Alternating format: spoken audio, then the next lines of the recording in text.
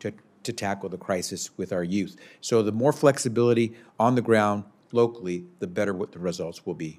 Thank you. Thank you, Madam Chair. Thank you. Senator Boozman. Thank you, Madam Chair, and thank you all very much for having this important hearing. I had the opportunity to be Chair of Homeland Security in 2017 and that period in that Congress. And as you said, the men and women of the Border Patrol are wonderful people that do a wonderful job. The reality, though, is that right now their morale's terrible.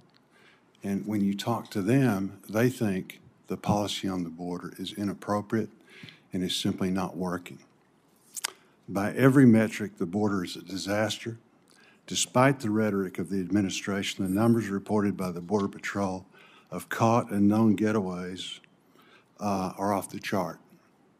Our border states and our communities have been overrun, and now many of our major cities, most of them Democratic, are saying literally that you're in the process of destroying their cities.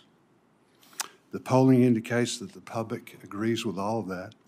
They have little confidence with the administration's border policies. And so, you know, you mentioned the numbers and how it's been growing through the years. In 2017, there were 2 million people running around the country waiting for adjudication. When the Biden administration took over, there were 3.6. Now there's 6.5 million, so it's almost doubled. Right now, you've got 800,000 people that have been adjudicated waiting for their day in court. These are people that have been said that they've got probable reason for asylum. What you're asking for does nothing to get those numbers down. I mean, that's the problem. That's what Senator Hoeven was talking about. We need metrics so that once we put what you're asking for in place, that you'll have a significant reduction. And to do 800,000 people, that backlog is impossible based on what you're proposing. 6.5 million people running around waiting for some sort of adjudication. The list goes on and on. You mentioned fentanyl.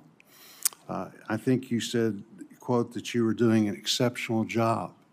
It's the leading cause of death in Arkansas regarding overdoses.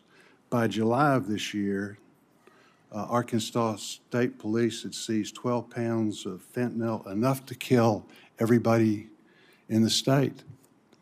So your testimony and what is actually happening, there's no basis in fact. So I guess the question is, what are we going to do about it? I agree with Senator Hoeven. We need some metrics. We need what, if we put in place what you're asking for, how's this going to address the numbers? The 6.5 million people that are running around here, how's it going to address the 800,000 backlog? And we're not talking about getting that down to, I think what you're proposing at best just keeps it as it is now.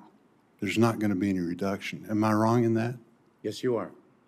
So give me a reason for that. Give me some numbers. Senator, first of all, I want to make it clear, the devastation. Give me a reason that we're gone from 3.6 to 6.5 million. Senator, is it your assertion that the hiring of additional Office of Principal Legal Advisor attorneys at Immigration and Customs Enforcement with a complement of additional immigration judges would not work to advance the immigration case backlog in immigration court proceedings? I don't know. Tell me how many.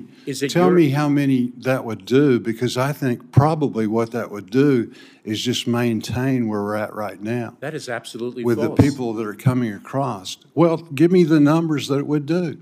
Senator, make it where it is false. Senator, I would be very pleased to confer with you and Senator Hoeven to discuss the quantification of advancement that we would accomplish with additional funding. But well, I think it is rather axiomatic, quite frankly, that additional Border Patrol agents will advance the security mission at the southern border. I think it is rather axiomatic, quite frankly, that additional non-intrusive inspection technology at our ports of entry will advance our efforts to interdict fentanyl. What I want to know is this. If we put your program in place, in fiscal year 24, instead of having 800,000 waiting for adjudication, what number would that be? Instead of having 6.5 million people running around here that have been running around for a long period of time, what would that number be in 24 and 25? And you should know that, because that's what we're trying to accomplish, is to make a dent in those numbers, to make a difference. I don't know if what you're proposing just simply keeps us where we're at. I don't know how it's affecting, and it's sad that you don't appear to know either. I mean, if I was bringing forward a proposal to the, and I'm sorry, but if I was bringing forward a proposal, I would know what it actually did. Okay. Secretary Mayorkas, if you want to respond, and then I'll go to the next one. I think I've said thank you very much, Chair Murray. I think it is rather non-controversial that the addition of personnel and technology in the system would advance the efficient operation of the system, would advance the security of the border, would advance the security of our country. And I think it is also equally axiomatic that fixing our broken immigration system, a fact about which everyone agrees, would advance it even more significantly. Thank you.